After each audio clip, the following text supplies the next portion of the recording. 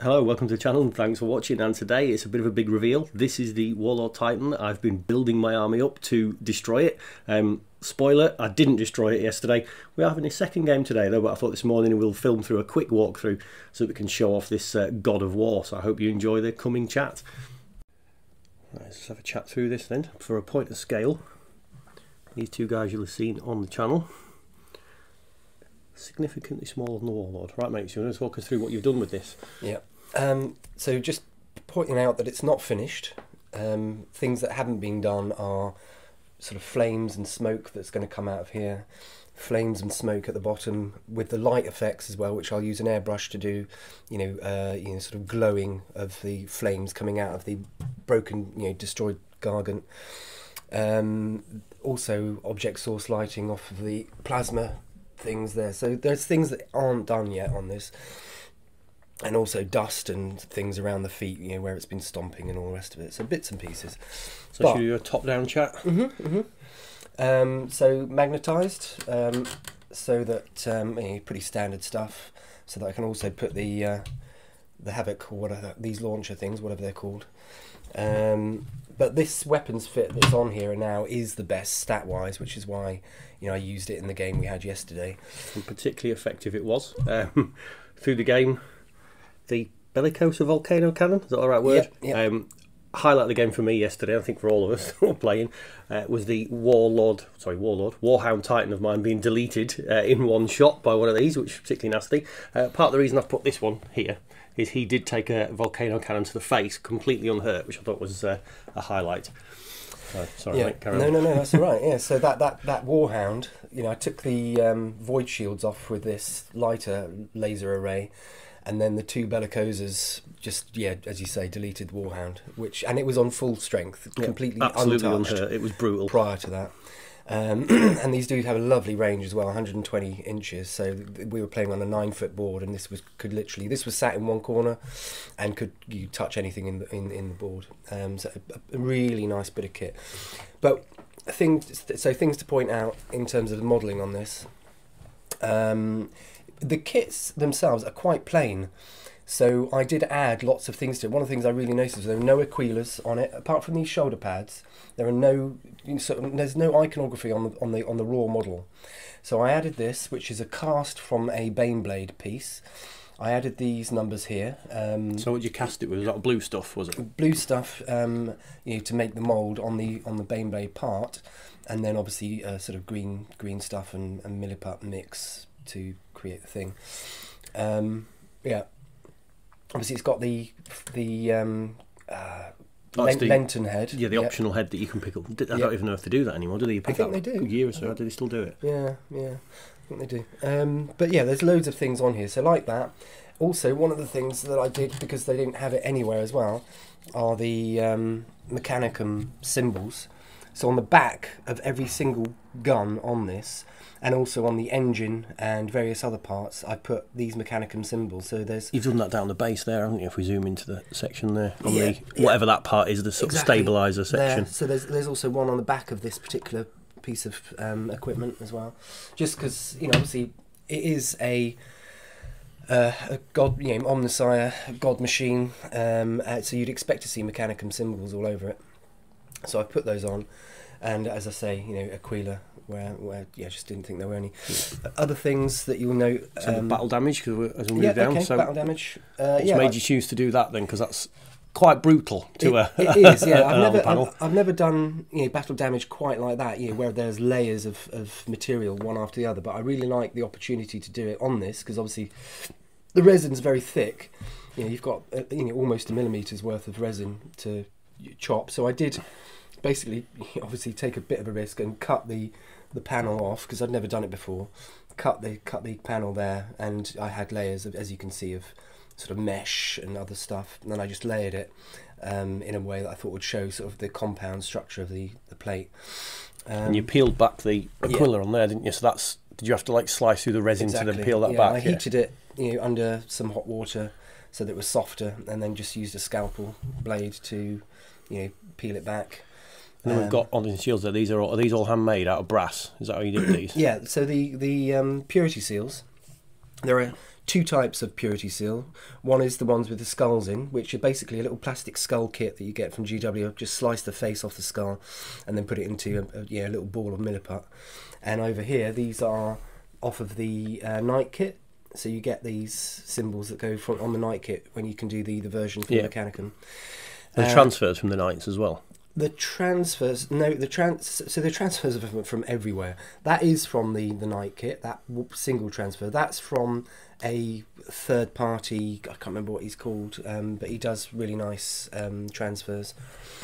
And the actual bits of parchment are thin 0.1mm thin copper sheets, which I obviously cut and you then drop the trans. Oh, that's hand painted, isn't it? Everything's hand painted on there, apart from where you see these little symbols on there. So if there's a skull, or like this is a Dark Angels from a Dark Angels transfer thing, but it looks good. So yeah, and I did them different colours. So the gold ones with the long parchment, they're the most. The most honorific, as it were, and then you've got the black ones, which are the second grade, and then then you've got these red ones, which are the lowest grade, sort of rewards, as it were. And the two types in my sort of thought was that the skull ones were more to do with military activity, and the Mechanicum ones were more. Or like blessings things. To make sure the things actually worked, because obviously they're. Just reminded me, looking at your gun there, you've named every weapon. Every one of them has a different name, yeah. And obviously a serial number. Cirrus, yeah, and numbers there. I think the little details are what bring it out. So the colour scheme, we should talk about that before we move down the model. Yeah. So what's made you go for the black and red? And it's all washes and things, isn't it, more than anything else? Yeah, so the original idea was to do this as a sort of brass, fundamentally brass, bronze armour with the sort of beautiful pattern of the blue sort of turquoise staining that comes on it. And I did had a go at the turquoise staining on one of these things here. You could just about see where I did a wash it, but I really didn't like, and by this point I'd kind of had enough and I didn't want to be messing around with it anymore. This game was starting. You can see there's little bits of it on there. Yeah. But I didn't really like the I mean, it actually looks cool seeing it now, yeah. But frankly, I just didn't want to do the entire, go over the entire model again. Yeah. Because obviously there's a lot of time gone into this. But you have got quite a lot of, I know it's on the brass there. That's a lot of dry brushing and just absolutely. up, yeah. That is exactly it. So it's so underneath. Can I take anything off? Yeah. So you can see you've got a copper spray. All of the armour is copper spray, Tamiya copper spray, which is a beautiful colour in itself. And then I dry brush it with a bronze pigment-based paint. When I say that, I mean it's a powder. It's a tub of powder that you mix with a mixing agent. Oh, God, I'm trying to, Larmian, whatever it's called. And then it's just a process of a couple of a dry brush, then a wash. I painted it over with the contrast black. And then once the contrast black was done, I'd then dry brush it again with the brass. And finally, after the final dry brush, I'd wash it over with Nuln oil in this case. So it gives kind of like a nice, not quite matte, but not quite gloss, kind of, it's really nice. I think almost like a living metal, if that makes any kind of sense. So I always like doing anything that is metal, ultimately, even if it's going to be a colour afterwards. So like a marine armour, I would start with a metallic base coat and then put the colour on top, because then you can sort of wear away, or you can show wear better. I like, because I don't like these things looking as if they've just come out of the salon, because they have been fighting for thousands of years. So I don't like them. Absolutely agree. And as you know, I always undercoat with metallics, but not always, but pretty much. Now looking at the weapon, I thought you've obviously taken the side panel off there. That's 2 axis there. Now you've not magnetised these weapons on, have you? No. So you've got a screw, literally a screw through it. Yeah. So how do you find the counterbalancing then? Because obviously, if I'm picking up the plasma, that's not the finished one. Yeah. But you've got the screw hole there. So are these literally balanced just so that the weight's fine? No. So you won't be able to see it, but I actually cut on the other side a recess where the bolt, the nut is on the other side and it's glued in. Yeah. So these actually you use a screwdriver and it does go into the thread of the nut on the other side. Yeah, and it so holds you can tighten this as much as you can tighten this so it can't move at all. I didn't fully tighten this one, but you leave it with a bit of movement. Yeah, and that's the same with the leg joints here, isn't it? You've done these with bolts, haven't you? Rather than these are the only two pins through here. It's just a brass rod pin. But yeah, those are the only bolt pins in the entire model are in here at the knee joint, and they're going across. Because it seems a much better balanced model than we talked about this yesterday, didn't we, about the Warhounds? Because obviously, I think in the room we've had 3, 4, 5 Warhounds over the years, and the Warhound really doesn't balance very well. No. You've got to be really careful with how you pose it. Whereas this seems like a much more balanced model. It is, absolutely. And that's on and talking about balance. Obviously, the stance that I've given him is not standard. Most Titans you see built are stood flat, and because it is risky when you're putting this together, and it's the most complicated model, obviously, that they do, biggest, and so you want to be fairly conservative usually, but I wanted to take a bit of a risk and give him a more dynamic pose, And so you've melted a gargant down practically and had it stood through. So have you pinned the feet to the base, or is that? It's all just glued. Everything is just with a lot of super glue. And you've got properly industrial grade stuff, haven't you? I use, but I mean, it's not expensive. It's like £5 a pot, and I always use activator to make the glue stick much faster within 2-3 seconds, because it just speeds up the whole process so much. And also, occasionally where you do have to, you are literally holding the pieces together with your hand. You're sort of like, it's a fine. Anyway, it helps. It really helps. Activator really helps. Now I've zoomed into the Aquila you've got on here. That's obviously a scratch build. Yeah. So what have you done that one with? So that again is to make the whole thing look more like you'd expect. These machines are obviously the pinnacle of Mechanicum creation. So you'd expect them to be, and also in military terms, the pinnacle as well. So you'd expect them to have a lot of love and have achieved many things. So anyway, there's lots of references here to its achievements over its history. So this Aquila is off of a Adeptus Sororitas HQ model. I can't remember what it's called, but the wings are bent much closer together. So I had to use a cigarette lighter to melt the plastic somewhat from behind, and then force the wings outwards so that they'd actually sit against the chest. And here. the section underneath is that a brooch you used, and then brass panelling for the? Yeah. So again, this circular, the wreath, basically the wreath of conquest, etc. Classic sort of iconography is a woman's brooch, lady's brooch. I bought off eBay for maybe £2, something like that. And then the scroll work here is more of this copper. It's all your brass sheet and your copper sheet. Sheets, yeah. Beautiful. And the same thing with onto what you've got a lot obviously around the model of the shields you've done. Now, what are these taken from? The shields are, well, you get the transfers from medieval gaming systems, and I glued them on, or transferred them onto plasticard and then cut them out. And the idea behind that was, well, partly it's just because I really like heraldic stuff, and to make it look more knightly and all that chivalrous sort of references. But my sort of, in terms of the fluff explanation in my mind, was that over the hundreds or thousands of years that this thing has been in operation, different crews and patrons, etc., have been associated with it, and their family crest would be added to it, if it was appropriate. Yeah, so quality, just show length of service and everything. Yeah. And the bottom, this is the last thing I think you were sharing on our WhatsApp group, was the, what's it called? Not the banner. The banner. Yeah, you think banner. Yeah, sort of. It's so, sci-fi nerds amongst you, which obviously is going to be all of you, will recognise a lot of the places on here. Yeah, sci-fi and fantasy. Yeah, absolutely. My personal favourite is we have Eternia on there, which I think is hilarious. And that's a really nice idea. Now, that took you a fair while, didn't it, when you were sharing that? Yeah, that took that banner from cutting out the copper thing, you know, doing the measuring and planning and all that kind of stuff, and you know, not including, you know, doing the internet research for the different places to put on there, because obviously there was a longer list than that. On the day, that thing from start to finish maybe took somewhere between 8 and 12 hours to do. Commitment. I like that though. And then so the last bit that stands out is you've got the arrows on one plate, and then you've got keys on the other. Yeah, so again, I like the fact that the shoulder pads have got, you know, sort of 3D iconography on it. So I thought, well, why not other bits as well? So these, as you pointed out, the keys and the arrows, again, they're bits of tat off of eBay, you know, a couple of quid, whatever.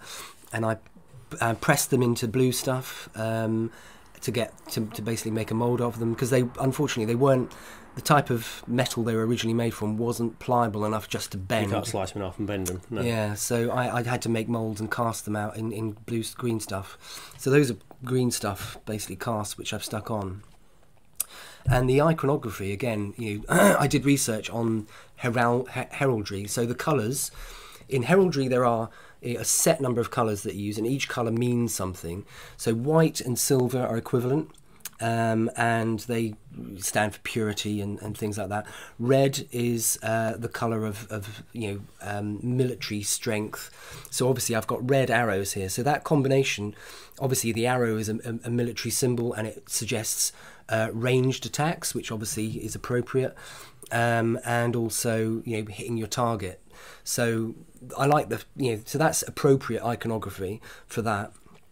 On the keys, crossed keys, and this is quite a Catholic symbol what you've got there. Not that that's why I've done it, but it just, you know, you will have seen it before.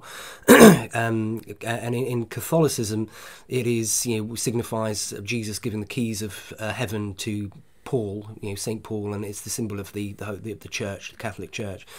And they also use a silver and a gold key. I don't know why the colours are different, but I kind of like that, and I like the fact that you know, this obviously isn't got nothing to do with religion, but I like the fact that this iconography would still be there, you know, in the 41st millennium. Yeah, and 40,000 years in the they future. don't know what it actually means anymore. They just use it. Yeah, I like that. Yeah, That's a really good idea. So I suppose the other thing to talk about, we'll flip it around in a second and have a quick bit on the back. I know you've not done everything you want to on the back of the model, but I suppose weapon choice. Got my foot in the camera there. So you've fitted it with loads of volcano cannons. Now you've got the plasma one you're going to finish, and the Gatling cannon. Now you haven't bought the Quake cannon or the other one, have you? Because you just don't like the rules. Yeah, no. So I mean, frankly, you know, as I've said, this is the best weapon split. When you do the math hammer on the, you know, the different weapons options, it is the best. But the other weapons that I like the look of, you know, is just purely on the aesthetics with these. The Power Fist as well, but I've kind of, I think I just, it's just not good enough at games terms to even contemplate. Not that we play, but I mean, the thing is, I suppose for those on the channel, we've been gearing up for this game for what, about a year? Yeah. About a year this has been gaming up for. So I suppose it's not that you're going to play with the Warlord overly often. No, cracking. Right, it's yeah, good. Yeah. Right, should we spin it? Oh, the other thing is, can you lift it so you can see how you've done the centre section? Yeah. Because this is your only other pin, isn't it? You've got pins through the legs. Yeah, that's true. And you're and obviously on the guns, but they're not weight-bearing pins. Right. But the actual model's been secured in the centre, hasn't it? It's just interesting for people to see how it's done. So that's just a big chunky pin that's drilled up and holds it in place. Yeah. And then there is a slight bit of movement here because you said the bolts in the legs. They're not sealed in. There was no point gluing it, so I thought, well, I won't bother then. Yeah, and I suppose it adds that element when you're lifting that body up and down. It can flex a little. There's a bit of flex, yeah. I mean, for whatever. I mean, I don't know that it makes any difference, but I just thought, well, I don't need. So should we try and spin it round? Yeah, I'll spin it. Hang on. Can you do it with? Yeah. And we are, for those of you listening, we are sat on the floor. We've did floor hammer yesterday because the table's not quite big enough to actually get on, so it's cleared a bit of space and it's been floor hammer. So when there's a few blokes of our age, there's a few achy knees and dodgy backs today. That, yeah. So again, back here, so you've got the Mechanicum symbols. Yep. On here, added. And the nice entryway. Onto the and the defence las cannons are there. Yep. Yeah, the defence weapons are actually pretty good. Yeah. Well, a couple of times yesterday didn't do a great deal, did they? Because I suppose the Moderati firing the guns was laughing so hard at the knights that he'd just removed. Yes. They forgot how to shoot the pieces. Yeah. So I think there was one turn where you obliterated 3 knights in their entirety with shooting. That was the same turn that this guy took the volcano cannon to the face. I particularly like taking out your flyer as well. Yeah, that was painful. That was from about 90 inches across the wall or something ridiculous, wasn't it? It was, and it was untouched. And it was. That was not nice. One bellicosa to the face. Yeah. There's a definite need when you're playing these things to get first turn. I think that was that was the piece. It was pretty much that. Although I would like to point out, I did win the game on objective points. Although I'll drop a picture in here of what actually survived the game. So the moral victory absolutely went to the Imperial side, but Papa Nurgle will claim the win purely because I spent the game grabbing objectives and being killed. I think really was the gist of the game. So that's the back there. Very nice. I don't think there's anything else more to say, is there? Anything else you want to talk about? No, I think you're good. Yeah, I can't think of anything else. Oh, actually, yeah. In terms of, I'm going to put a data smith here and a couple of Mechanicum geezers with guns as well. Sure, it'd be interesting. I like that you got little. So there's so many little transfers and painting details you've done on there. You could. I put spend these on ages as well. looking. So everywhere where it was appropriate, I put these off the knight kit. I can remember. I said, "Do you need more?" And you're like, "No, you've got plenty." Because obviously you've built what 4 or 5 knights yourself. 6, 4. Yeah. On the Nurgly one that's on the shelf. That's the. Oh yeah, that's 5. Actually, yeah. Smashing. Well, I'll spin it around. Drop some pictures on. Well, cheers for that, mate. I will. Get some views and things off your glory and your work. I have no problem with that. Stealing your glory. Fine with that too, yeah. Smashing. Well, I hope everyone enjoyed that. And as the usual thing, like, comment, subscribe, all that YouTube jazz. And I'm sure I'll be featuring pictures of this on the Instagram and things some more. Cheers, everybody.